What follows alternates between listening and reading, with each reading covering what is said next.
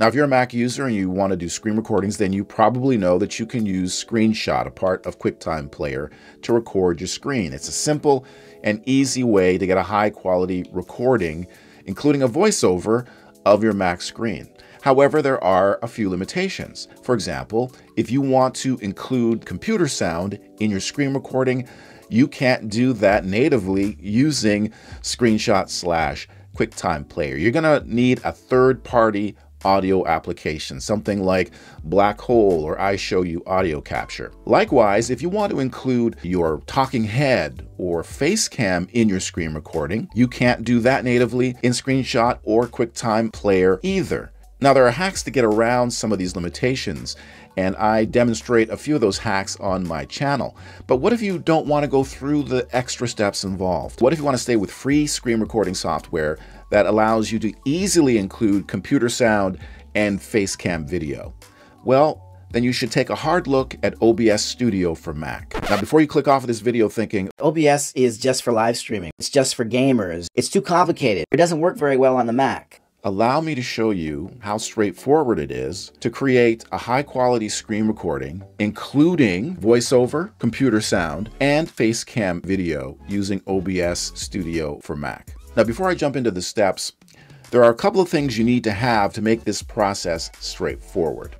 The first one is you need to be running macOS 13 Ventura or higher.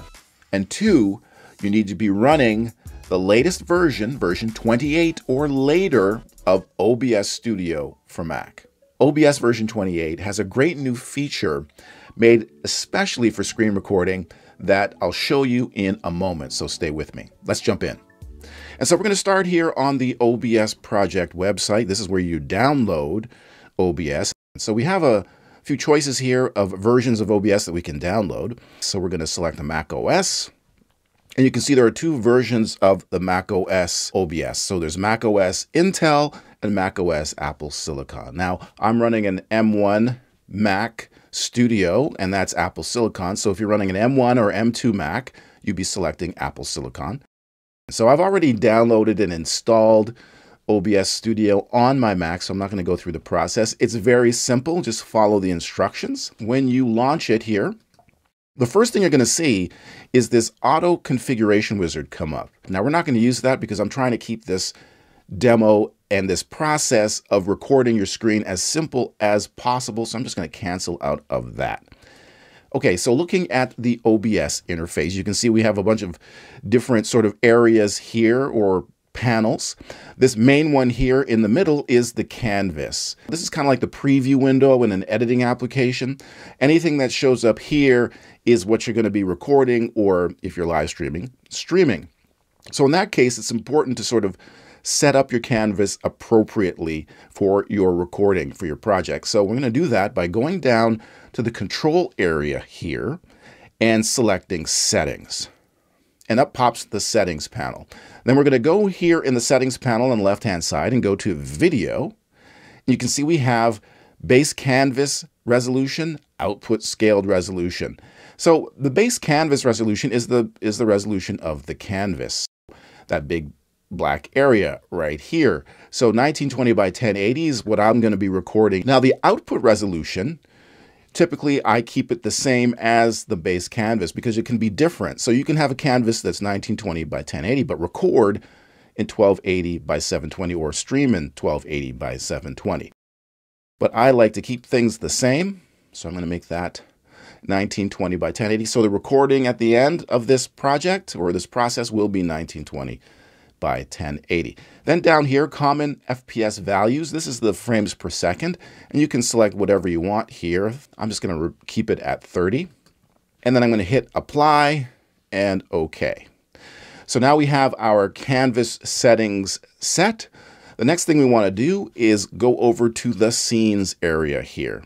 So a scene is essentially a collection of different elements that go on the canvas. And those elements are referred to as sources. As you'll see here in the panel next to scenes, it's sources. So a scene is kind of like a grouping. Now, OBS gives you a default scene because you need at least one scene to do anything in OBS. So we're going to rename this scene by selecting it and right-clicking or control-clicking on it and going up to rename. And I'm going to rename this scene screen recording because that's what I'm doing here, showing you how to record your screen here in OBS. Okay, so now we have our scene. So now we need to create the collection of elements or sources that will make up our scene. Down here to create a source, we hit the plus button.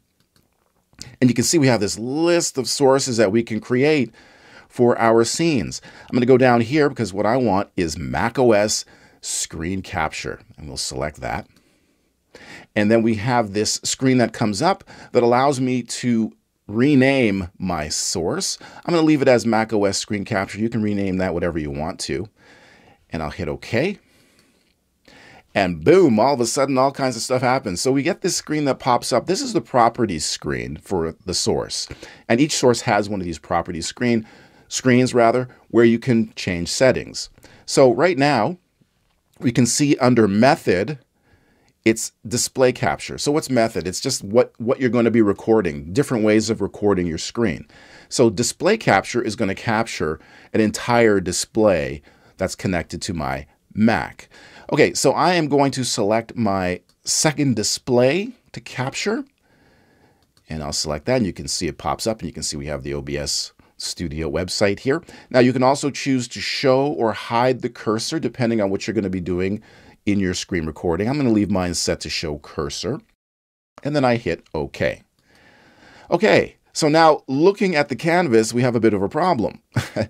The screen, the display, is shooting way off of the canvas. And that's what this sort of striped area means. It means you have content that's outside of the canvas. So why is this happening? Well, it's because my canvas and my recording is set to 1080p, 1920 by 1080. But the display that I'm recording is actually a 4K display. So it's overshooting the 1920 by 1080. It's an easy fix. All we need to do is make sure the source is selected in the canvas and right-click or control-click. And then we get this menu. We go down to transform. And then in the transform menu, we select fit to screen. And boom, the source is fit to the canvas settings. So here is my display. Now, you notice something happened when I set up and created my source, my Mac OS screen capture. Down here, if we look in the audio mixer area, we see we have a Mac OS screen capture audio source. What this means is OBS is automatically going to capture the sound from my computer or the sound from the screen capture. I'm going to go over to my screen here and let's play a source and I can show you how this works. I have another, let me go here. I have a YouTube video, one of my YouTube videos right here. So I'm going to play this YouTube video on the screen. Watch what happens here when I play this. Ventura and have updated Look at that. Apple Keynote version 12.2. We have audio being captured from this video, and we can adjust the level. It seems a little hot right here. It's in the red. By just grabbing and dragging this slider here, and I can bring back the level of this, say to here, and look at that. We have audio. So if this is all you want to do, if you just want to capture the screen and audio, it's real simple here in OBS. Typically, when we're doing screen recordings, we want to do more than just capture the screen and the audio. We want to add in our face, right? Our face cam, our talking head. So how do we do that? Real simple in OBS. We just add another source to our scene. So looking at our screen recording scene right here, we already have the macOS screen capture source. So we're going to go down here again to the bottom to the plus sign. And I'm going to go to my list of sources. And this time I'm going to select video capture device. And so now I have again the little area where I can label my device. And I'm just going to call this CamLink 4K, because this is my capture card that's connected to my Sony a6400 that's capturing the video. So I'll do that, and then I'll hit OK. And I get a properties panel again, but there's nothing there. Well, I have to select the device or the camera that I'm going to be using. So I'm going to go here to the menu. Cam link's what I want, so I'll select that. And there I am, here, there I am, here, there, in OBS. And I use preset high. You can, a bunch of choices here that you can use depending on the camera that you're using. It'll display different resolutions. I'm going to use high, works great for me, and hit OK. And there's my camera shot. Now there's a bit of an issue because now I can't see my screen capture anymore. And that's because if you look at the sources panel here, the screen capture is sitting below the Camlink 4K in the hierarchy in the panel. So anything that's sitting on top in this panel is going to show on top. Now I do want my camera to show on top of my screen capture, but I just don't want it full screen. Easy fix. We just go up here to the canvas and you can see these red handles here. I'm going to click and drag on the handle and just shrink my camera shot down. Yeah, we'll put it around like this. Now you can see that there's a bit of room on either side of me that I really don't want for this arrangement in the canvas. And that's easy to fix. We can crop that by holding down the Option key and clicking and dragging, and we can crop in our source here, our camera source. And the green dotted line tells you that that edge is being cropped. So in case you go back and you're wondering why the source looks that way. And then you can just click and drag and place. You can see it snaps into the corner. And there's my camera shot. But there's one more thing that we need here. And that is a microphone, because no one's going to hear me if I'm speaking, because all we have in terms of an audio source is the screen capture. So again, just like before, we're just going to create another source. So I'm going to go here to Sources panel, and I'm going to go down here to Plus. And again, from the Sources list, this time I'm going to select Audio Input Device. You can see a little microphone here, so I'm on the right track.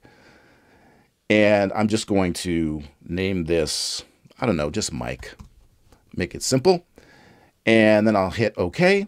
And again, I need to select a device. The one I'm going to use is Camlink 4K because that's the microphone that's connected to my camera. So I'll select that and hit OK. And you can see there is my microphone now. And it's a little hot here going into the red. Again, I can just click and drag and just bring that level down. So now we have the microphone and we have the screen capture. So all of our audio is set up. Our camera is set up. Our screen is set up. We're ready to record. Now, before we do that, though, like we did with the canvas, we need to adjust a few settings in order to record our screen capture the way that we want to. So again, we're going to go down to Settings, select that, and we get the Settings panel again. This time, we're going to go to the Output section here. And we're going to make sure that output mode is set to simple, just to keep things simple. I'm trying to keep this demo simple. So we're going to go down to the recording section here, and we have a few settings. So this first setting here is recording path. This is basically where you want OBS to record your video to. So I just hit the Browse button, and that brings up the Finder, and I have an external drive that I use that has OBS recordings, and I'll just select that. And now that's selected as my recording path. Now down here, recording quality. We have a few choices. I'm going to select high quality. I've used high quality. It is fine for recording. So recording format, we have MKV. We have some other formats here. MP4, you know that one. You're probably very familiar with that format. Being on a Mac, if I want to edit my recording later, I find the MOV format is just a little more flexible. Encoder, you have some choices here, but I found that software X264 is fine. And that's it. And then we hit Apply and OK. And now we're ready to record. Okay. So to record, it's very simple. We just go over here again to the Control section and hit Start Recording. And now we're recording. And you can see that down here with the little red dot that tells you that you're recording. And you can see that the recording runtime is going. And so here we are. So now I can speak and talk and do my tutorial, and I can go over to my screen that I'm demonstrating here, and you can see my cursors there, and I can go back and I can play my video, and then export the entire and the project video's as a playing, video and with narration you're going to have to sort of play with the tutorial levels or if you're going to be lecture speaking over your Start. video. So I can just bring this down some Then go more down and select to this Live level. This is Video. pretty good. And so I can And up speak and I can pops a show live my shot of screen, me. I'll go over and to we the can settings do window, whatever we're doing with, if and it's a under the tutorial format or section, a make sure video the live video lecture. button Just is stop selected. that video And you see here. we have a bunch of settings. Now to stop recording, we go again down to the control section, and we just select stop recording. And it stops recording. And you get this little tooltip down here in the bottom that tells you where the recording has been saved to. To review your recording and find it, you just go back up to the top menu of OBS and go File, Show Recordings. Here's the latest one we just did. I'll hit the space bar to open it up in Quick Look. And now we're recording. And you can see that down here with the little red there it dot is. that tells you that you're recording. Now that's just scratching the surface of what OBS Studio for Mac is capable of, both for recording and live streaming. It's such a deep application, and it can honestly be as complicated as you want it to be. And again, it's free and open source. So if you're interested in more OBS Studio for Mac tutorials, let me know in the comments below. In the meantime, have a look at these other videos on my channel.